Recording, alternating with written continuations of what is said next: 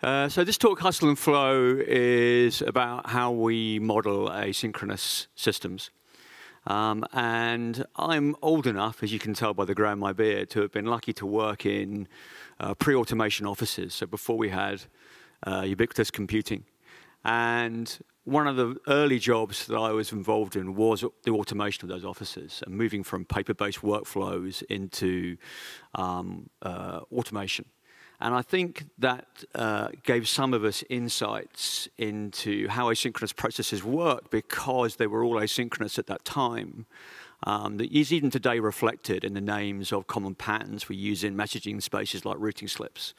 And so really this talk is a little bit about how we can better model our flows by understanding what we can learn from those paper-based systems. This is about me. It's mostly dull. It says I'm old. The final point is the one I always call out as more important. It's very easy to think of these things as kind of expert to learner by the power imbalance of me being up here and you being down there. But smartness is not effectively a constrained resource. We're all perfectly capable, and I encourage you to share everything that you have with other people as well. Briefly, I work on an open source project. If you're in the .NET space, it's a messaging framework. We welcome new users, and we also welcome new contributors. Okay, what we're going to talk about. I'm just going to briefly talk about synchronous and asynchronous conversations, what we mean by that, and just ensure that we're all on the same page. We'll then look at the reason why it's important for people to focus on modeling processes and not entities, and why this gets people into difficulty. We'll then look at the kind of heart of this talk, which is how thinking about paper-based workflows can sometimes help us to do that exercise of modeling the processes that we have without essentially the concerns of technology distracting us.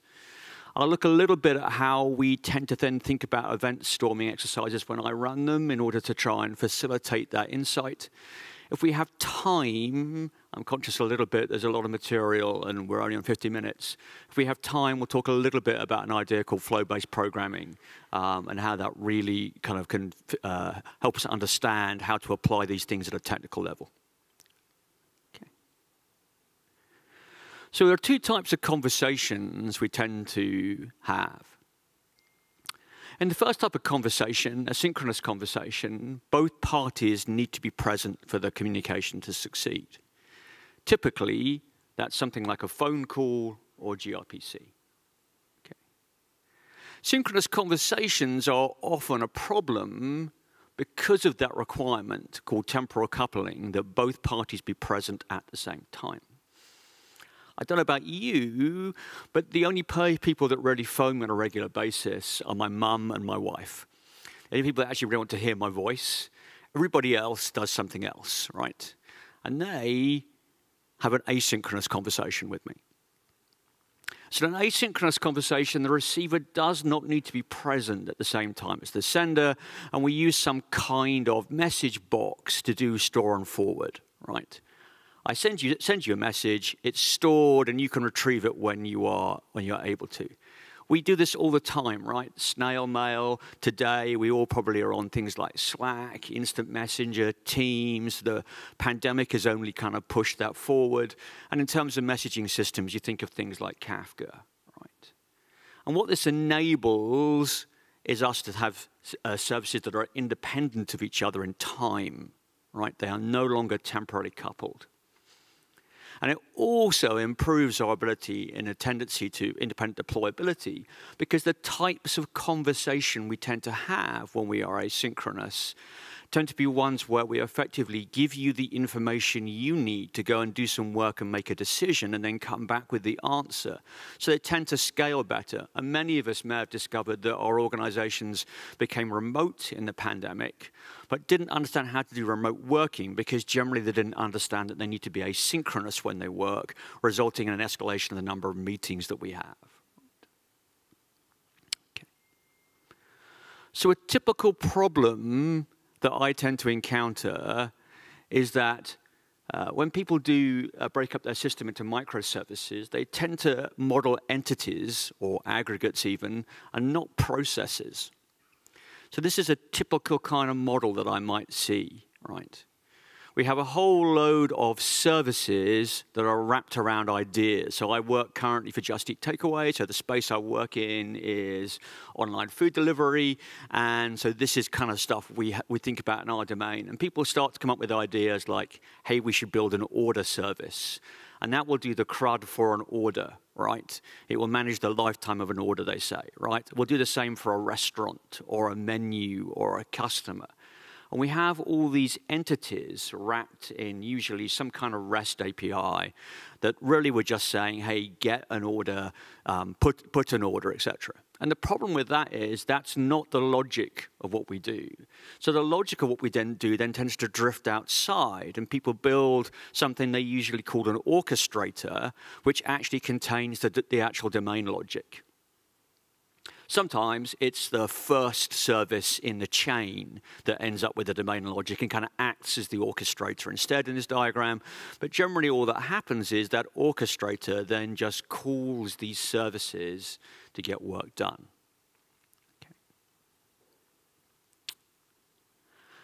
And the problem with that is really all we've done is just wrap access to a database table in a REST API.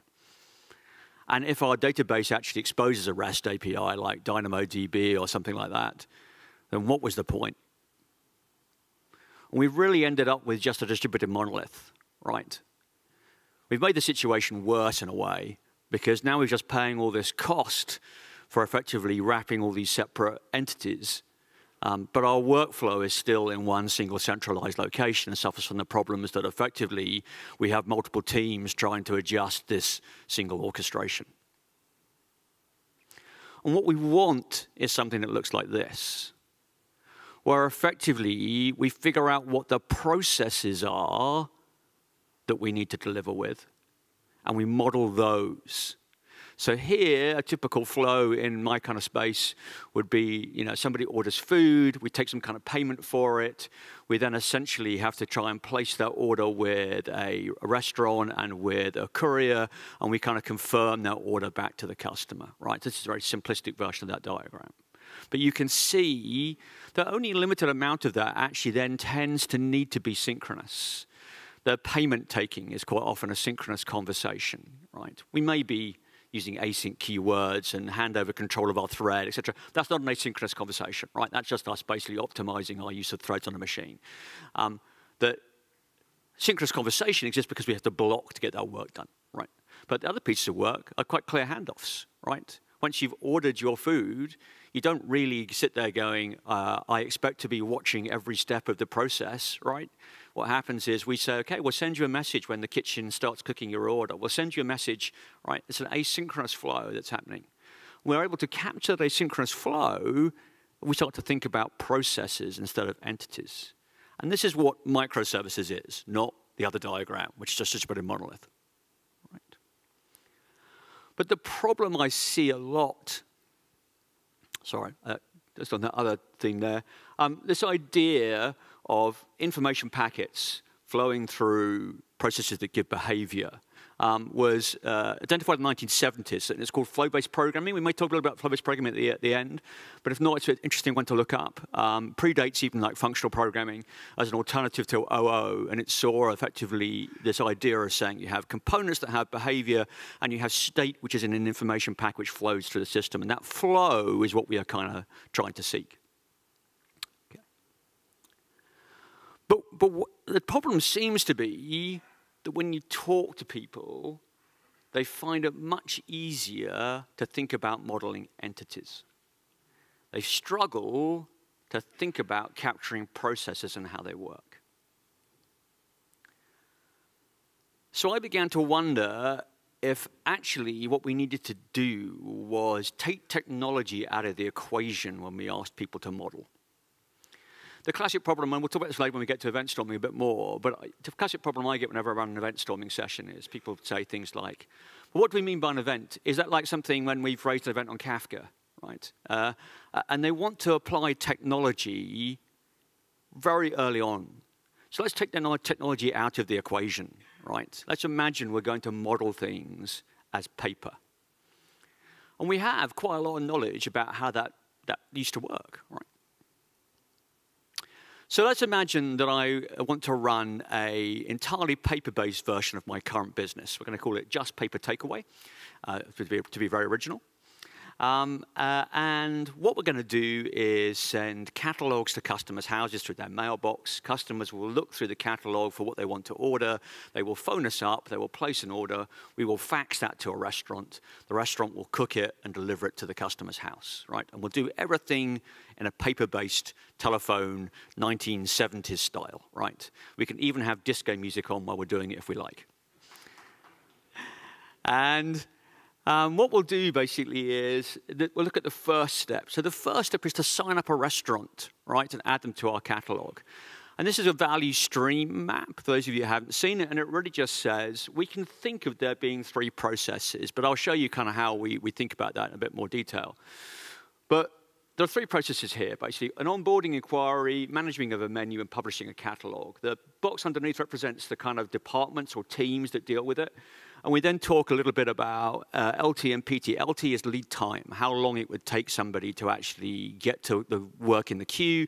PT is processing time, how it takes them to process the request once they receive it. And the figure at the bottom is how many tend to succeed, right?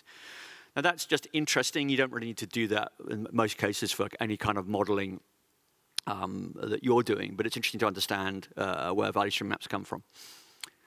OK. Because I'm aware that some of you are younger than me and you've never seen a pre-automation office, here's a few pictures to help you with. So on the left is how you used to work, right? You had a desk, and on your desk was your out tray and your in tray. So work you needed to do lands in your inbox, in your in tray, right? That big stack of files.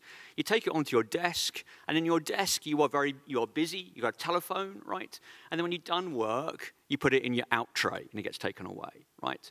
Work coming into the inbox is coming in asynchronously and is queued. When you put work in the outbox, you are queuing it effectively for delivery to something else. So those are asynchronous conversations that you are having. If you pick up the phone to call somebody, you are effectively needing to be synchronous. You are busy doing something, and you need some kind of synchronous interaction to satisfy the request that you're currently working on. All right? So mail arrives in your inbox from this mail cart, and then mail is taken from your outbox by the mail cart. Someone's job is to push around a mail cart. I've done that job. We'll call this guy Franz Kafka, and we'll say he's basically pushing our mail cart around our business. Typically, you see 2 kind of things in your mailbox. You get one of these little skinny envelopes. It's usually a request for action, right?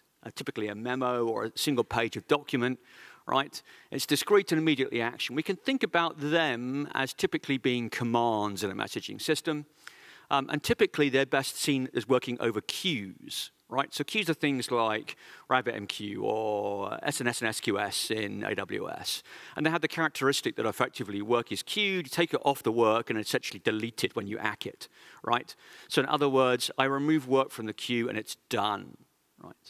We also have streams, so generally that's files on the far side.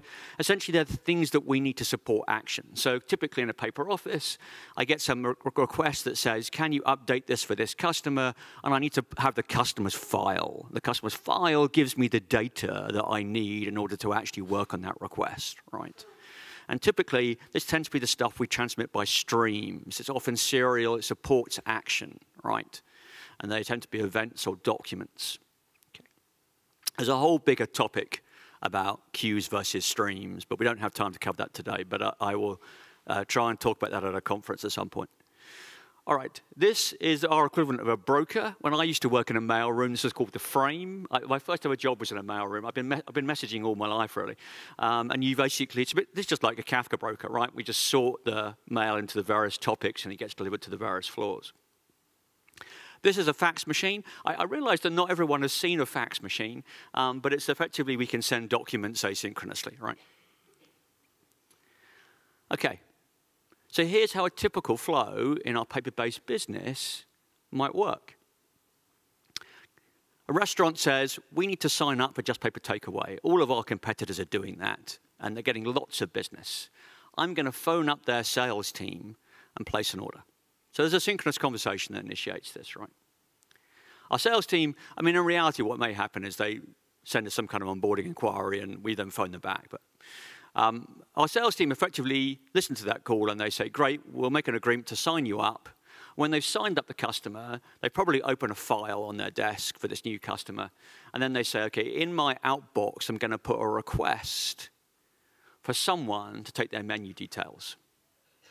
Franz Kafka comes along, and he picks it up, and he takes it away, and he puts it in the inbox of a team whose job is to effectively manage our menus. And the managed menu team take it out of the inbox, and they say, you better contact the restaurant. So they open a file saying, OK, need to contact the restaurant. And they put basically, write up a request, and they fax it over to the restaurant. Meanwhile, then they're getting on with other work, right? Presumably faxing other restaurants. Admin team over in the restaurant, effectively the fax machine is their inbox. They take the fax out, they figure out who it's for, they validate it, and they put a request in their outbox to go to the chef. Whoever the Franz Kafka equivalent is over in the restaurant takes it down to the chef, and the chef says, OK, what menu are we going to make available online? Figures out what he thinks is a reasonable and profitable menu to create, writes it down, puts that in his outbox. Their Franz Kafka equivalent comes over, takes it from the outbox, right? Takes it to the admin team, who arrives in their inbox, and they fax it back to us.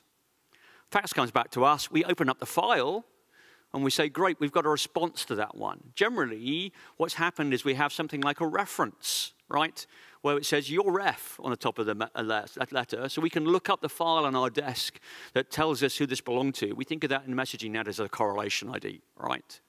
I received this response asynchronously and in a different time, so I need to look up what work it was for. Notice that where I talk about opening a file, it implies that these people have some kind of storage. That's not always true. And in fact, in some cases, we may want to look at some of these, the way we used to do asynchronous flows, to realize we don't need to have storage for some of our processes. But in this case, I've got a file. I've stored some saying I've got work in progress, so effectively I can recover if it never happens, right?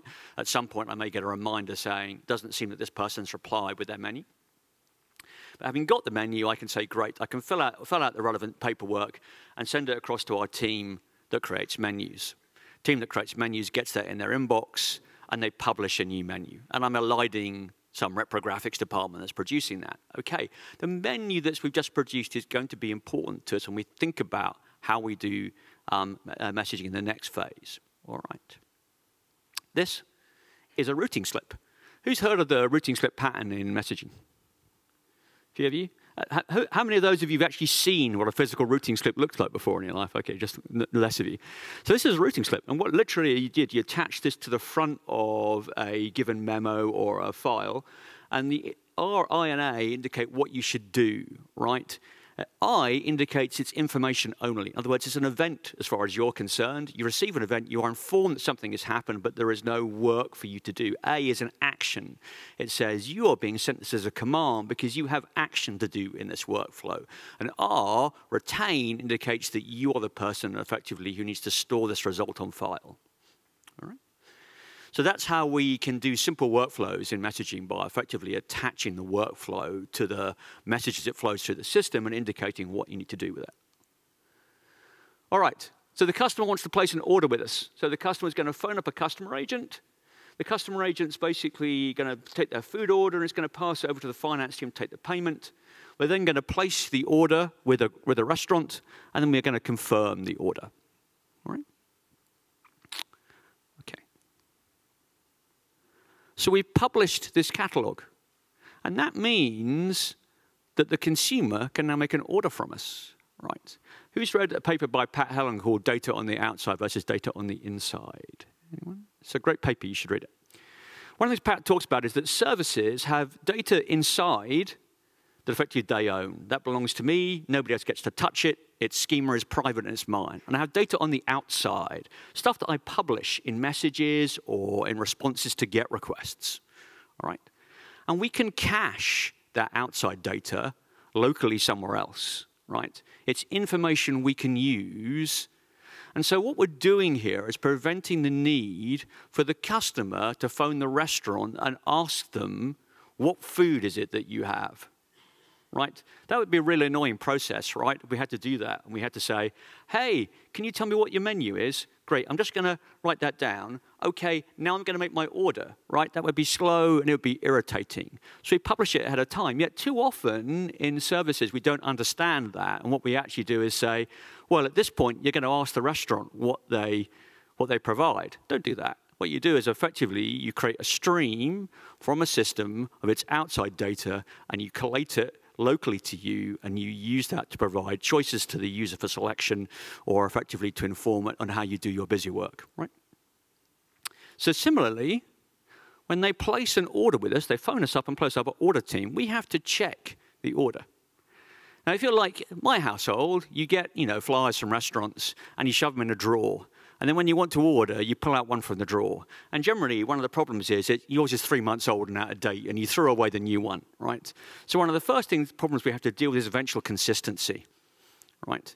It may be that the customer is actually ordering with an old set of reference data that's out of time. Doesn't matter. Our order team just basically figure out what it actually costs and tells them that these items are not available because they have a current version of the catalog.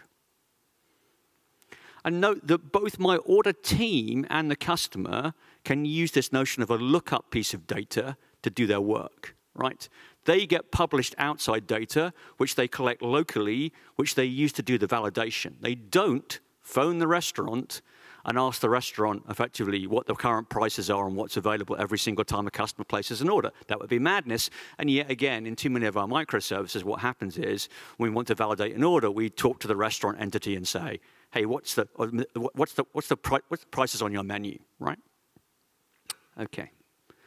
So having placed that order, generally what would tend to happen is that I need to take payment. Often we would just transfer them on the phone system to another team who basically do a cardholder not present transaction, where they essentially take your credit card details and swipe your card and effectively take a payment for your order, right? The transaction is synchronous as far as the end user is concerned because they block. It's a synchronous conversation. But it's asynchronous from the point of view of the order taking team. We've handed the work off and can go and answer the phone to another customer while someone deals with the process of effectively talking to the credit card company to validate your payment. Okay. And at the end of that, the order payment team can place a thing in their outbox that says, we have an order. All right. This is a typical kind of asynchronous flow used in restaurants. It's called the order wheel. What happens is the waitress comes along and puts your order on the wheel. The wheel is then turned by the staff, effectively. So it's basically your event stream, right? To pull, so that they can pull an order off in the kitchen and then cook it, right? We use these things all the time. Right? OK, so order placement. So order placement, they receive the order into their inbox, and they say, great, we need to fax the order to the restaurant. They open a file, because these things can go wrong, right? So they open a file so that they've got a copy saying that there is an order, and they write a reference number for the order on it, and they fax it across to the restaurant. The restaurant's team pick it out of their fax machine, and they say, this needs to go to the chef. So they put it in their outbox, and Franz Kafka takes it over to the chef.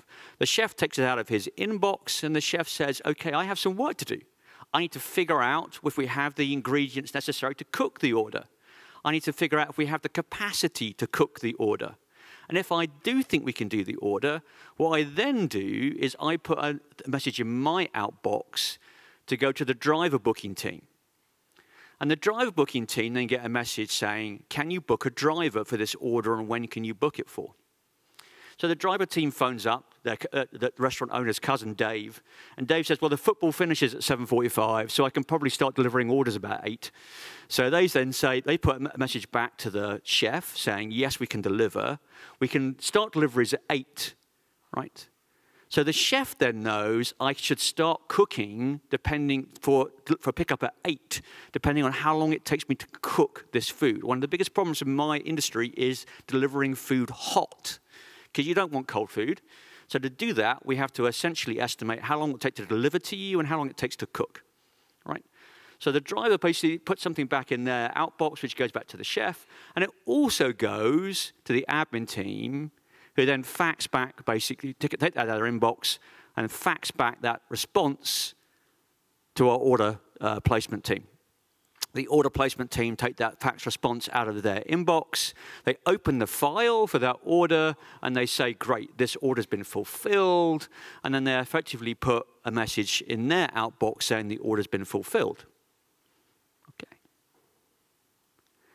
And what then happens is that Franz Kafka takes the message from their outbox, wanders over to basically some kind of customer care team, puts it in their inbox. They take it out of their inbox and they phone the customer and they say, great, we have your order in the kitchen and the food will be delivered to you at 8:30 tonight.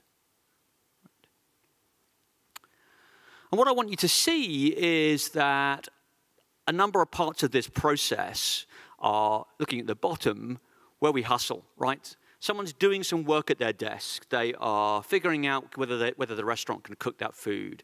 They are figuring out basically, how to basically put your menu details into our format to publish it. But at other places we have flow, right? Where essentially messages are carrying the work between process steps. No entity models. So, and it's hard to read this diagram, don't worry about the detail.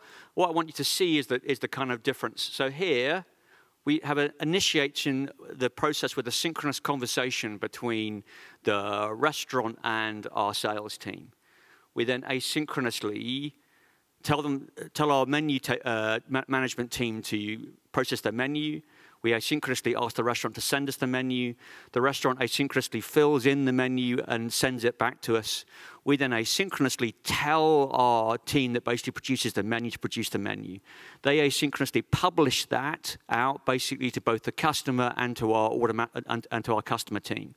The customer team, when they receive a synchronous order, can use that asynchronous publication to look up the details that they need. And having confirmed the order, we essentially, although the customer sees it as a synchronous conversation, can asynchronously deal with payment.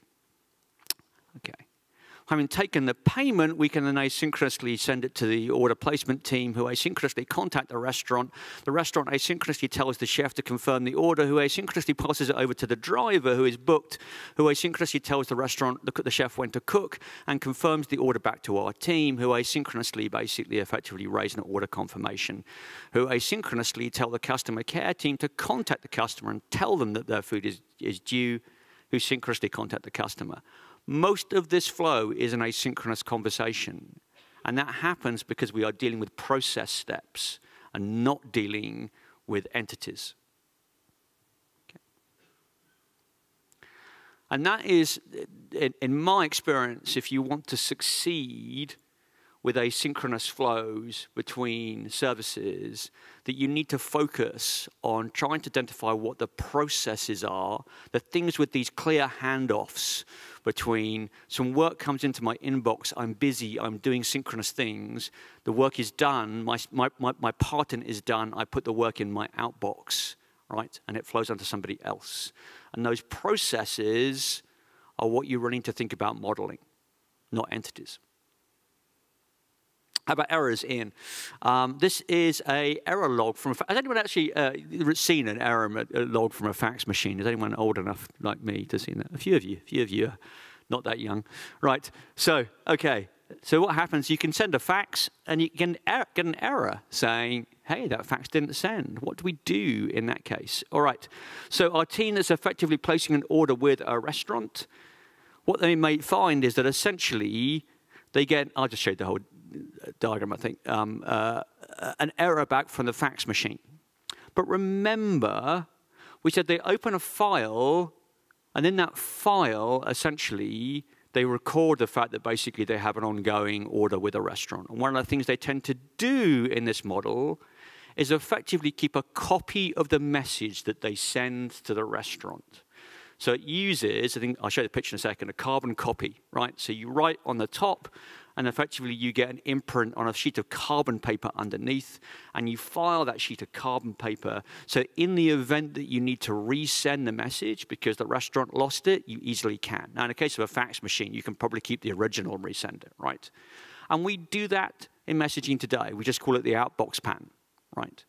where we effectively say, in order to achieve transactional correctness, when we send a message that relates to a change to an upstream entity, we put that in a transaction with the upstream entity in an outbox because we can't transact to the message queue. And then effectively, we mark that message as dispatched basically in the outbox table when it has been sent, or else we resend it after a given amount of time has passed. And exactly the same process as how we used to work asynchronously, right? Similarly, so this is basically a memo with a carbon copy underneath. That's what that CC, for those of you that are too young to know, that's what the CC line means in an email, carbon copy. That refers to that copy slip underneath. Similarly, with the sales team, right? When the sales team effectively open that file and tell our team to basically,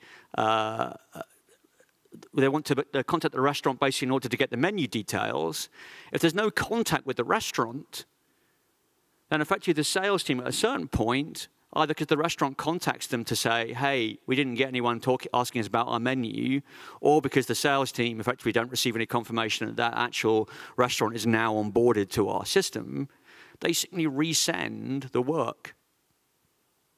Right? Because they've stored the work, the message that they intend to send. In the event of failure, they just resend it. And that's a strategy we use all the time in messaging systems. If a transaction is declined here, it's a bit of a complicated flow, but if you look down here, right, what we're showing is the customer's basically placed the order with our order placement team who've transferred it over the internal phone network to the payments team who try and take a payment, and the payment's failed, the card declined, right? A simple process here is effectively to contact the customer and to say to them, please give us another card. So it's just a retry operation. And all of these are just flows, right? People often wonder about what happens in the event of errors. Do I need transactions, etc.? And the answer is that we never had transactions, but we functioned. And we functioned because we just treated errors as a separate flow. All right, some practical advice. When I do event storming, I won't tell you what event storming is. I assume this audience understands, right? I tend to nowadays say to people, when people say, what are we modeling? Are we modeling some future state, perfect system, existing systems we have? What technology? I say, let's just model this as though it's a paper-based system we were using to provide this. Okay. And what's an event? It's just a memo you put in your outbox for somebody, right? What's a command? It's just something that's going to kick off a workflow, right? I tend to focus not on aggregates anymore, but on processes. My problem with aggregate is just basically an entity with some transactional semantics around it, or a collection of them. And that tends to, unfortunately, for my mind, begin to make people focus on modeling entities. And I don't want you to model entities because that leads us effectively to entity-based microservices, et cetera. Right? What I want you to do is model processes. So I shift the focus a little bit to say that what transforms things is a process. And then we can think about the views that we commonly have as these kind of catalogs that we publish as lookup data. Right? So typically then you might end up with something that's a bit small to read, but this is restaurant signed up, menu details, and restaurant catalog updated as events. And then effectively we see processes flowing in between them. For example, managed catalog, order restaurant details, and agree contract, right? Similarly, for customer order, which you saw, the key events would be that the restaurant catalog is updated, that basically an order is taken, and an order is basically then raised, right? And again, there are processes like take order and take payment, and you can see that we're using a view of the restaurant catalog, the menu effectively, using basically restaurant catalog updated or menu updated event to fill it. And you can see here, for example, on order placement, where the key events would be that an order is raised and an order is placed. We've really got a place order process, right? And effectively, an order confirmation, where we're talking about order placed and order confirmed, we've obviously got some kind of confirm order process. And that tends to, I find, move us away from talking about technology, because I've taken technology away from you. About the most sophisticated technology I'm going to let you have is a telephone and an outbox, and Franz Kafka the mail cart. Never forget Franz Kafka the mail cart, right? All right. So what does that kind of mean technically when you want to try and implement some of this stuff? So I'd argue that in the web services kind of era of SOA, we were very much stuck in this model of entity-based services, right? That typically we saw services quite often as, we're just breaking up our data tables and wrapping basically APIs over them and spreading them around. And that led to basically the decline of SOA in the hell of an enterprise service bus with all of the workflows captured inside it, because we just had distributed monoliths. What we want to do is learn a bit more from this kind of idea, which is called flow-based programming. So this is basically J Paul Morrison in the 1970s, an alternative to object orientation. He created flow-based programming. So flow-based programming says that what in OO says basically there is behavior and there is state, and we want to co-locate behavior with the state that essentially that behavior manipulates. We want to hide that state from users and just expose the behavior. Flow-based programming says we want to separate behavior and state. State flows through the system. And components provide behavior that transforms state. So here you can see we've got a component in gray that owns behavior. Off to its left-hand side, you can see the little pink rectangle. That basically is what's called an information packet in flow-based programming, and essentially it contains state. Generally in flow-based programming, that flows into your component via an abstraction called a port, right? You can think of that really in modern terms as a topic, right? In a modern messaging middleware, right? And it's over a connector. And generally, in the flow-based programming model, most of the connectors were queues in the sense that effectively, when you acknowledged an item, an information packet that you were reading, it was deleted, such that effectively you couldn't reprocess it. And you generally only do a deletion when you effectively process the behavior. You act to say, OK, I am going to basically act to delete that one, and I'm going to raise a message on the outgoing connector, so that basically I then get that flow right across between the two. Okay, so this would be, in flow-based programming terms, how something like that onboard restaurant works. So what happens is we treat, in flow-based programming, we treat a UI as a stream of information packets being raised by a customer. So in this case, effectively, the stream is details about the restaurant coming in. We would then basically pass that information packet to a process that effectively says, we want to, I don't know, qualify the restaurant. We want to determine, actually, this is a restaurant we do want to sign up. We want to make sure, they've passed their food standard hygiene checks. And we want to check that basically they're not some sort of dodgy money laundering affair, right? And then effectively, we would put that into onto our output. It travels over a connector as an information packet to our restaurant details process. That takes basically that information packet off it effectively, and then we want to basically send a fax to that restaurant, right? To get their information, we can put, call a fax programmatically. In order to do that effectively, we need to store something that says, well, we're going to do some long-running piece of work now, so we're going to need to store this. We want to acknowledge the information packet is now read and that we're processing it, and that means if we fail at this point, that work will be lost. So we need to store that work while we do this asynchronous process of faxing you, right? So in order to basically do that, we need to create a correlation ID of some sort so that we can correlate the fax message's response back with a piece of work that we know is in flight, and we need to have storage. Now, flow-based programming effectively treats storage as a thing that you need or don't need, right? The first component, there's no implication that we actually need storage. The storage exists effectively on the messaging middleware that's being used to move work into our component. Okay. And then having got the fax response back, we can then effectively create the menu catalog effectively and publish it, right? Then essentially when we order food, again, it's a stream coming from the customer to the UI of information packets with their order in. That passes over to our take order system, which takes an order off, basically. It's import.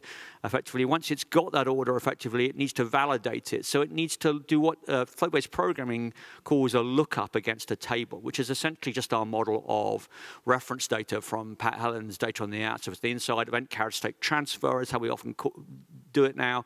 An event carrier state transfer says some other source has been raising information packets, and we have simply stored them in a table of current prices and menus for restaurant, and we will look up that and validate it. Then the information packet flows out of our process onto our out pipe, and then effectively that becomes the in pipe for take payment. Take payment says, great, we need to talk to a card reader. That's synchronous. But what we can actually do is by putting it on a queue, we can keep the take payment system processing new work while we wait effectively for that synchronous response to complete. So we can effectively, if you like, layer async over sync. And the card reader process then effectively, again, because we're effectively saying, well, queue request for basically the call to the payment system and get responses back. We need to correlate it, and we need to use storage, right? And then essentially, once we've taken the payment for it, we then create a new information packet that flows out that says we have basically a successful order that needs placement. And so effectively, you can see that we get these clusters of steps of work between which are asynchronous. We get asynchronicity in many cases between them, and even where we have some kind of synchronous flow, we're in many cases able to layer async over the top. And that is effectively how you can build, using flow-based programming, asynchronous work around processes. So my argument is at this point that what we end up looking like is something like this, right? That no longer are we dealing with this kind of SOA world of modeling entities and wrapping interfaces around them. We should be dealing with a world where we model processes and have information packets flow in and out of them, carrying effectively the work that we want to do. All right. And I finished early, which is a bit of a surprise, but there you go. So there's probably time for a couple of questions if we want. But thank you.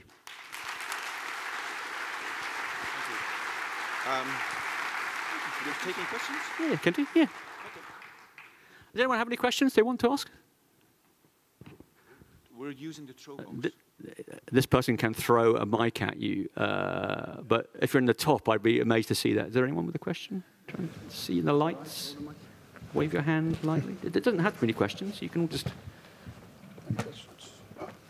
Someone pointing something? I think someone's got wandering around with a mic. Do I speak to? Yeah.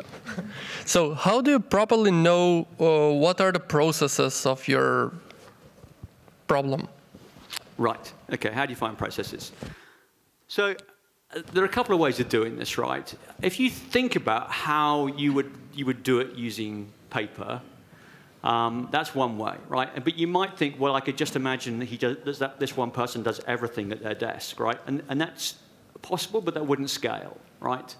So you begin to think about how would you divide this up, right, into smaller pieces. And to divide something up, what you look for is handovers.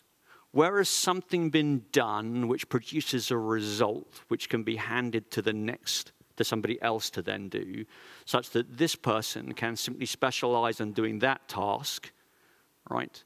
And they can keep repeating it because effectively all they do when they've done that task, they don't switch context, they just put it in the outbox, take the next example of that task, and they do it and let somebody else specialize in doing the other thing. So you're usually looking for handovers. We didn't talk, because I dropped the slides out actually because I was a bit worried about time, but value stream mapping. So how do you do value stream mapping? Generally, the advice basically for value stream mapping is thing called go to the Gemba or walk the floor. So the idea is you try and figure out how the process would work. But that works in industry because there's physical things to go and see, right? But for us, it's a bit more conceptual, which is why I tend to talk about paper. But what you try and do is figure out how would this work. You could even get in a room, right, and have pieces of paper and then try figuring out and have inboxes and outboxes and try modeling that kind of flow to see how it fits. But you're looking for those handovers. Generally, for a given process, you are looking for somewhere between, I would say, 3 to 8 sort of steps as being normal in a process, a flow.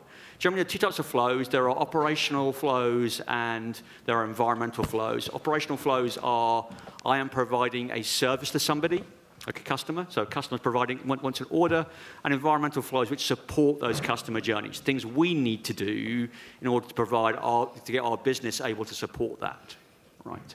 So we actually have two customer-based flows, one for our restaurant customers and one for our people actually ordering from us. We didn't really have an environmental flow, although you could potentially consider your flow from the restaurant to be environmental. In other words, let's set that up. But the clearer ones would be in, say, a hotel. You have an operational flow around check-in to check-out, what they call the guest life cycle. But there are loads of environmental flows to fill the minibar in your room, to change the linen in the laundry and stuff you don't directly interact with, but you expect to happen as part of your process, right? So you're looking for those handover steps in order to find the process groups. And those are what you really want to focus on modeling the domain of. And generally speaking, if it's a mature industry, it will have understood those at one point before automation. And if you go and look for the documentation, you quite often find documentation for the manual process way of doing that existed. Another question. Oops. Thank you for that. It was all very interesting. And in your a bit simplified version there, you've had a scenario where you had an async comms of going from the order to the payment processing, but the user itself would have expected that to be a very synchronous and continuous experience. Yeah. And again, I know it's a simplified version, but how would flow-based programming handle that so for the user it still appears to be one single event?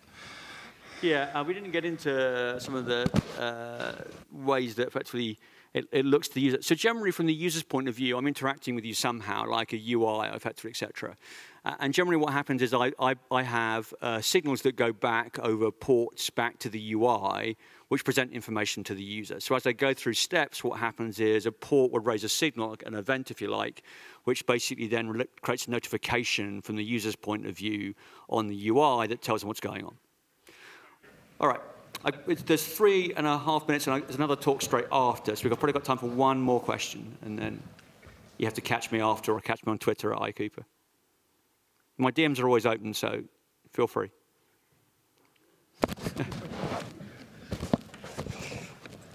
Hi, thanks for the talk.